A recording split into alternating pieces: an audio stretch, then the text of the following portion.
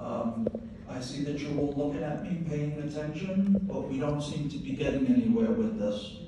I've looked at the plans that you've proposed for this ice skating rink, where the parking lot is going to, the entrance and exit is going to be right across from my front door of my house. And I really wonder, would you guys like that outside your front door?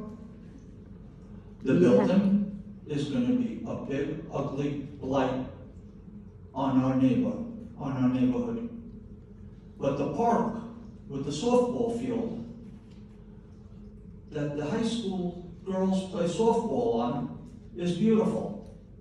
The skate park is beautiful. The trees are beautiful. What you guys have proposed is really pretty ugly.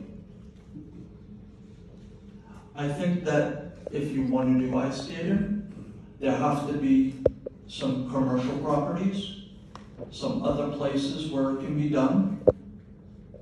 But to take away a free park where kids play basketball, ride bicycles, ride skateboards, I think is a disservice to our community. Exactly. I think that you guys are here to do a service to our community, not to a bunch of private investors who want to build a bar right next to a high school, who want to build a bar right in between two churches, to put the dumpster, I looked at your plans, you want to put the dumpster right outside the front door of the Lutheran church. Is any thought going into what you are planning to do? Yeah. This building is a blight. It is big, ugly, and disgusting.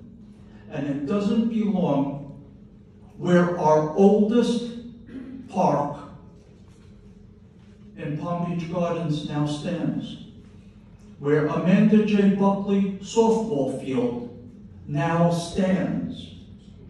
Do you know why it's called Amanda J. Buckley softball field? With good reason. Unfortunately, she was murdered in our neighborhood. Thank you, sir. Next we have Helen Please Brown. reconsider this. Next we have Helen Brown. After that,